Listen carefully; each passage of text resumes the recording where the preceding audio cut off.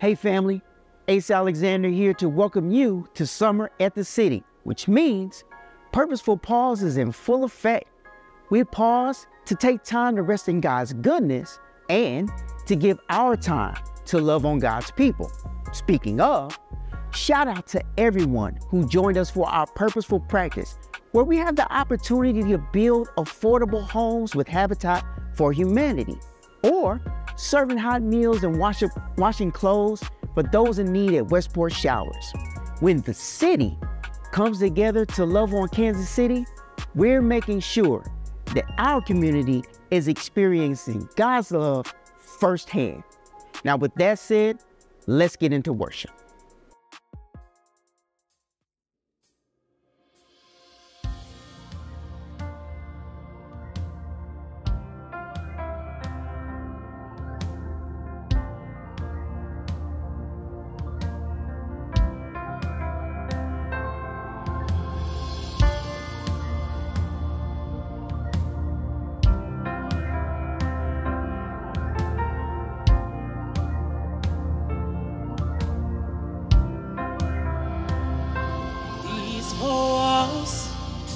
Stare me down.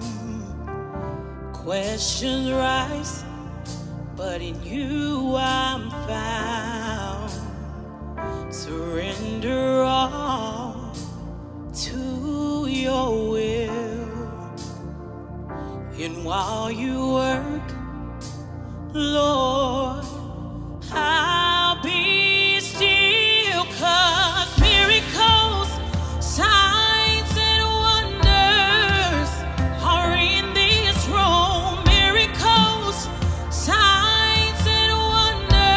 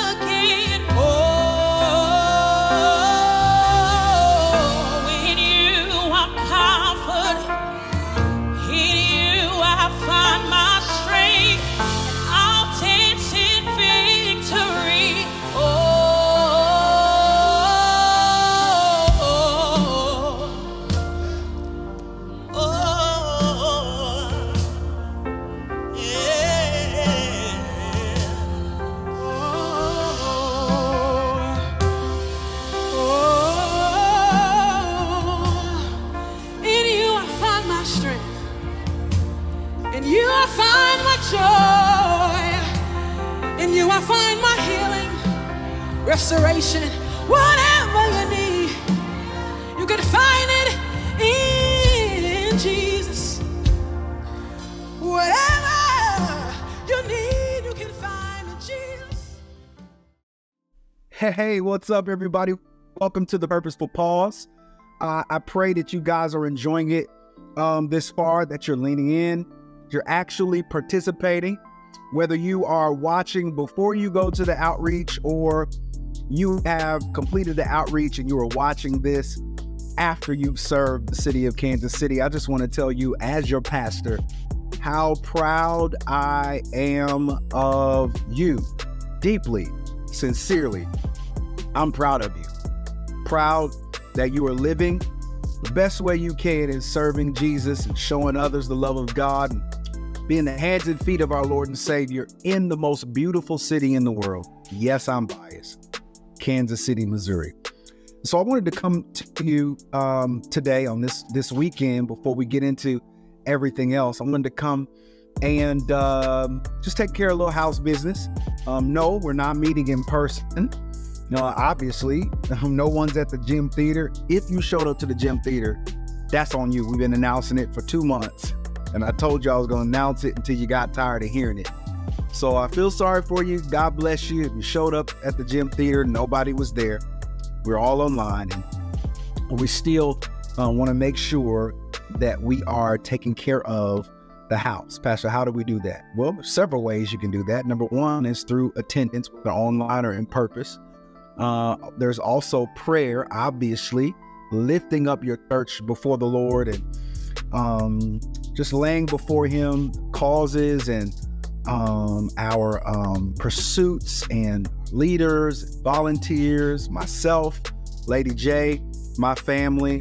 I'm always appreciative of your prayers. So attendance, online or in purpose, prayers, and last but not least, your generosity.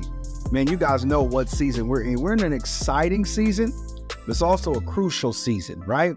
At the same time, we're meeting at the gym and God is saving and God is moving and he's speaking to us through his word. We're also involved in a renovation project of our own campus, right? Our own property. We're involved in that renovation, and your generosity is what keeps that moving along, right? It's moving slow and steady. I told you guys I'm in no rush. I'm moving at the speed of God. But we want to make sure that we are doing everything we can to make sure we are furnishing and renovating a house for hearts, right? So it's not necessarily about a facility. The facility is going to be beautiful. It's going to be beautiful, a lot of state-of-the-art things in it and components and all that stuff. But ultimately, we want a house for hearts. We want to be able to house the hearts that God is sending and that God is going to use his gospel through the expression of City of Truth Church to change their lives. And so we want to make space. We want to make room, if you will, for the people that God wants to send to heal, save, deliver, and set free. It's not about chairs, but hearts need a place to sit. It's not about children's facilities, but there are little hearts and special hearts that need a place to hear about Jesus at their level. You see where I'm going with this? That your generosity is not about a thing, it's about a person. That each dollar you give helps us to reach a person. Not only helps us to reach people, but it helps us to continue to fuel the ministry.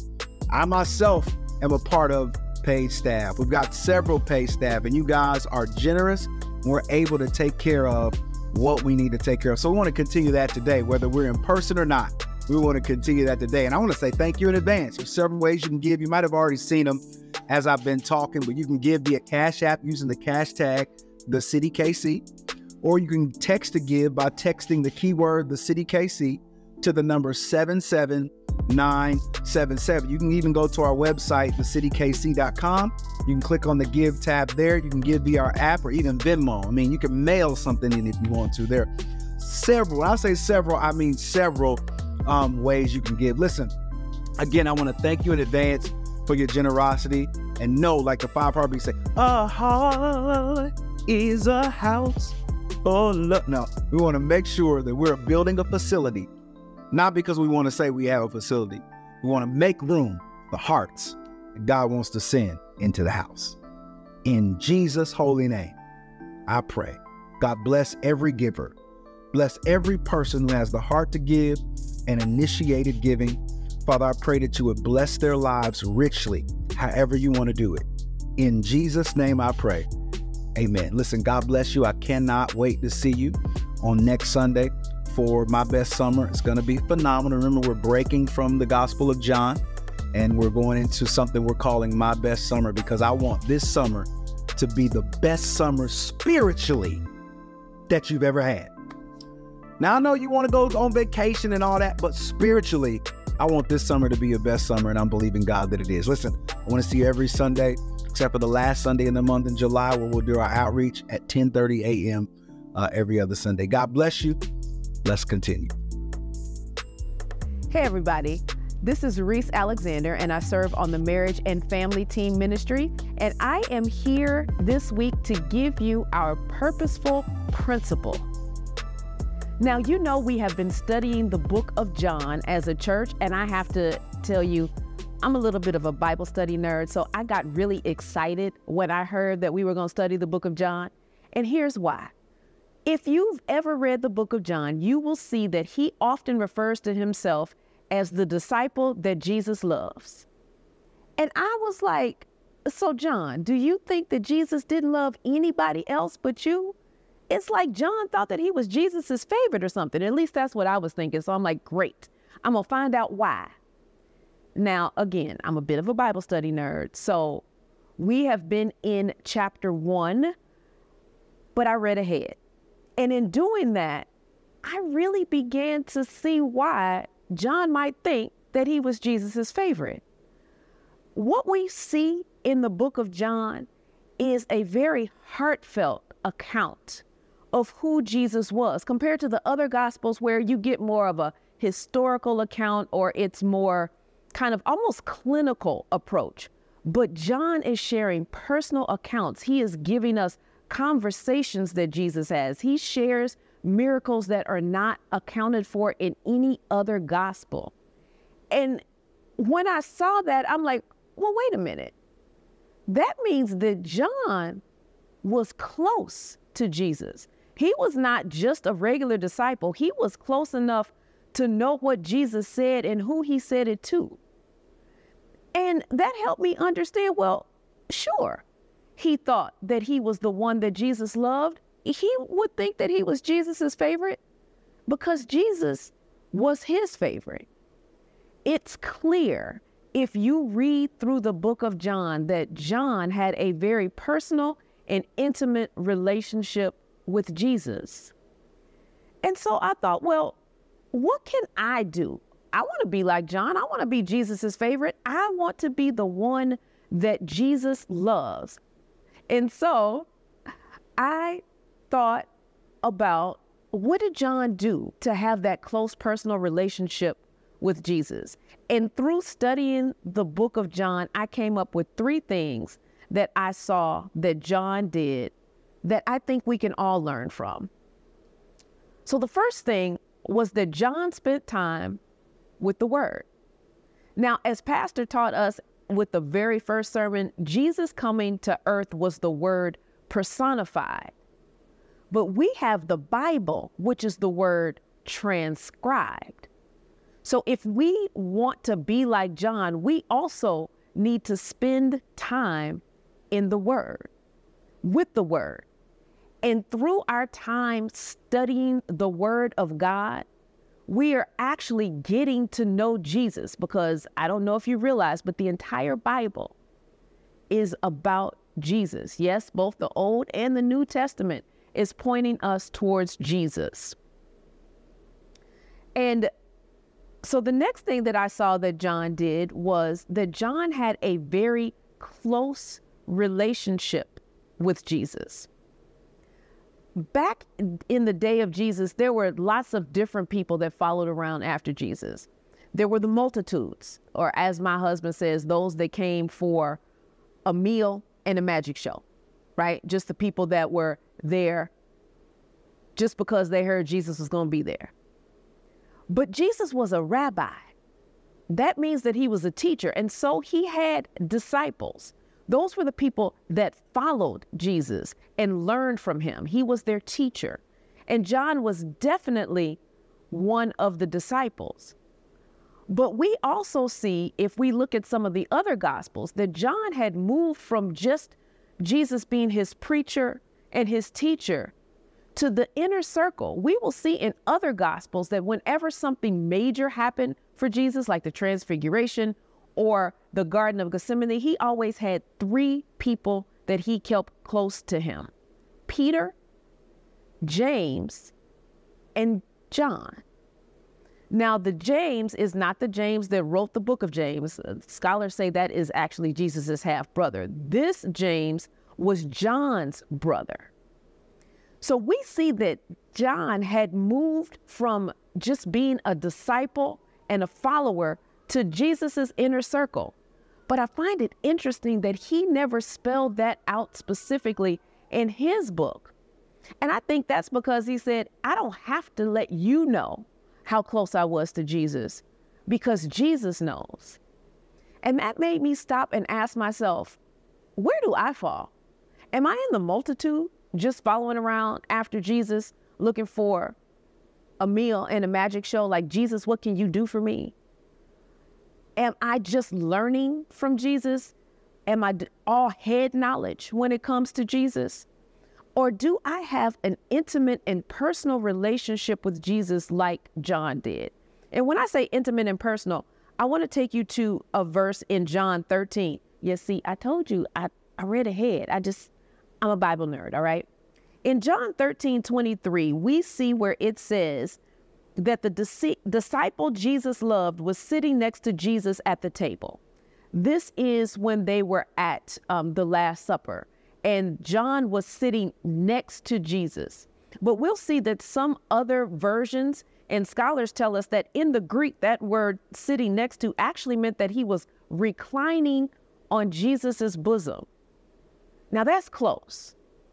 I've got a 10-year-old son. Some of you who go to church with us, you've probably seen him. And sometimes he'll just come up and just put his head on my shoulder just to be close to me. That's the kind of closeness that John had with Jesus. And I had to ask myself, well, Jesus, do I have that kind of closeness with you? How can I make sure that you're not just my teacher, but you are also my friend? And there are 2 verses in the book of John that really show us that, how we can make sure that we are Jesus's friend. In John 13:34, here's what he said to us. So now I am giving you a commandment. Love each other. Just as I have loved you, you should love each other. Your love for one another will prove to the world that you are my disciples. And just so you all know, all the scriptures I'm reading, I use the NLT. So if your version didn't quite match, I was reading from the NLT. So for me to show Jesus that I'm your friend, I've got to love my fellow disciples, our fellow followers of Christ. That's a command that Jesus gave us. Also, if we go to John 15:14 through 15, he said this, you are my friends if you do what I command. I no longer call you slaves because a master doesn't confide in his slaves. Now you are my friends since I have told you everything the Father has told me. So also, if I want to show that I'm Jesus's friend, I've got to do what he said. The last thing that we see John doing is we see that John is testifying about Jesus. When you look, the entire book of John is John's personal account and testimony about who Jesus was, the person of Jesus. And Jesus even tells the disciples in John 15:27 And you must also testify about me because you have been with me from the beginning of my ministry. All right, now, I know what you're saying, Sharice, I have not been with Jesus since the beginning of his ministry. No, we haven't. But we still need to make sure that, like John, we are telling people about Jesus, and not just about the person of Jesus.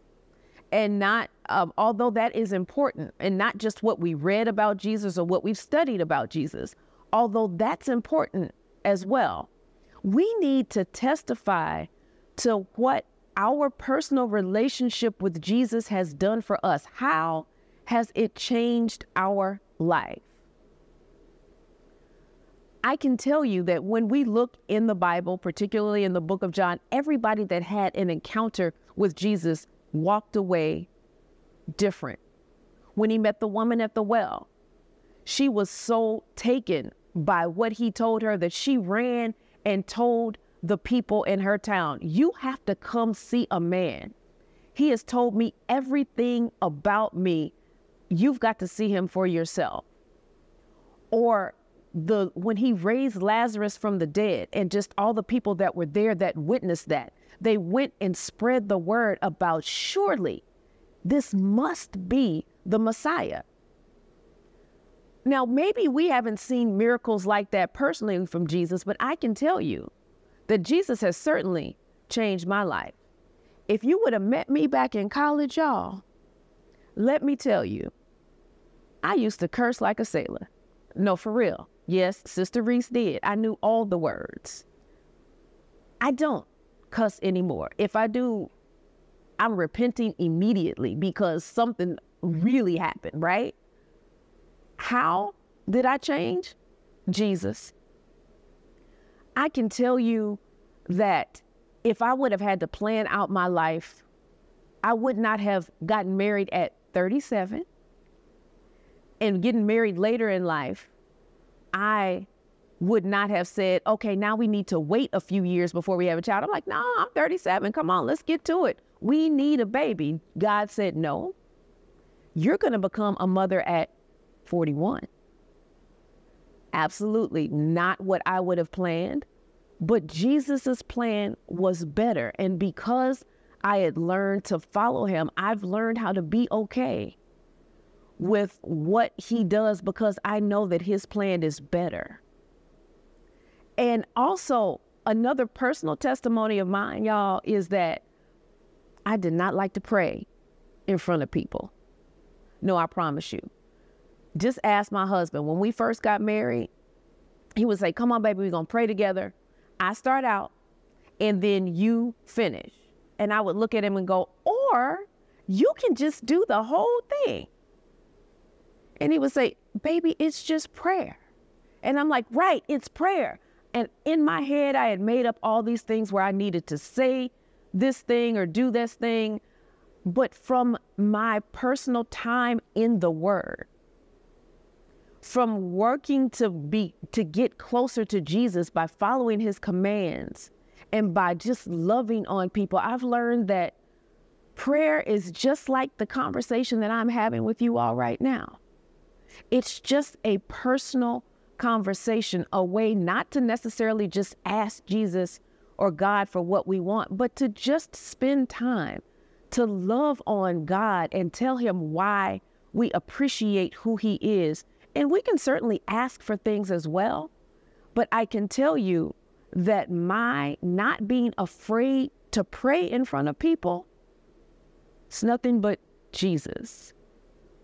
So if we want to be like John and really feel like we are God's favorite, we need to make sure that we are making Jesus our favorite by spending time in the Word, the transcribed Word, because we don't have the advantage of the Word personified. But like Pastor told us a few weeks ago, you may not know the Bible, but you can know the Word.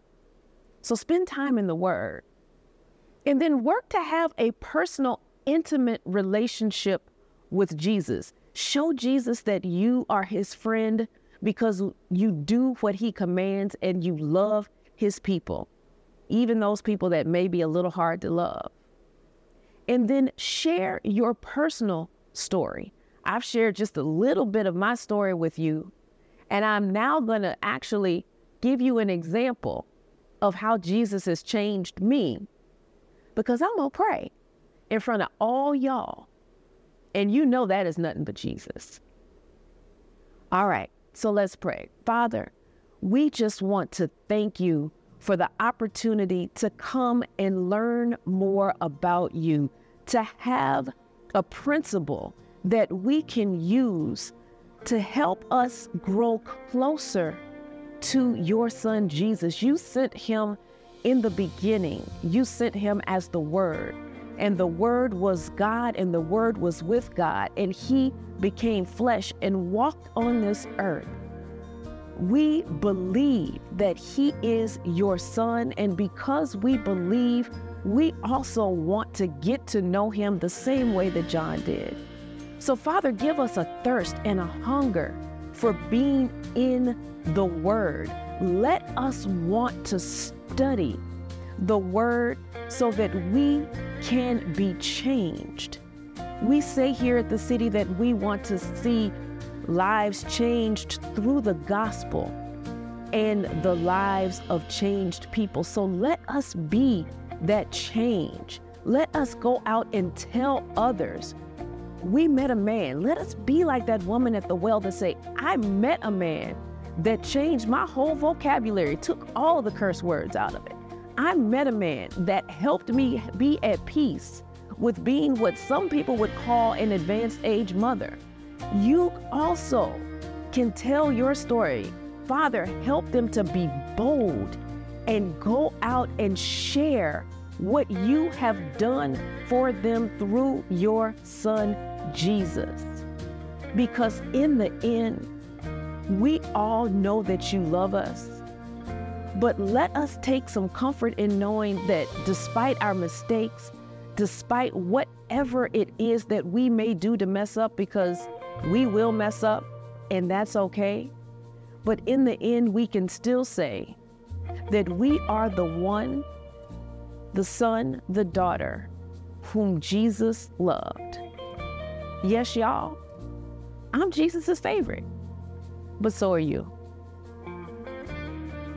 What a powerful principle and prayer, and I'm not just saying that because she's my fine wife. Jesus really is the answer to everything we need. If you know you need Jesus and haven't invited him into your life as your Lord and Savior, right now is the best time to do it. Just repeat after me. Heavenly Father, thank you for your grace. I'm a sinner, and I know that I need Jesus in my life. I believe that he is the Son of God, raised from the dead, and I pray that you will help me to be the man or woman of God that I was created to be. In Jesus' name, amen. The city truly is a place where lives are being changed by the gospel and by the lives of changed people. I know because I'm one of them. If you'd like to partner with us, you can use any of the giving options listed below to help us continue spread the love of Jesus in Kansas City and all over the world. Now, go and enjoy the rest of your Sunday. We love y'all.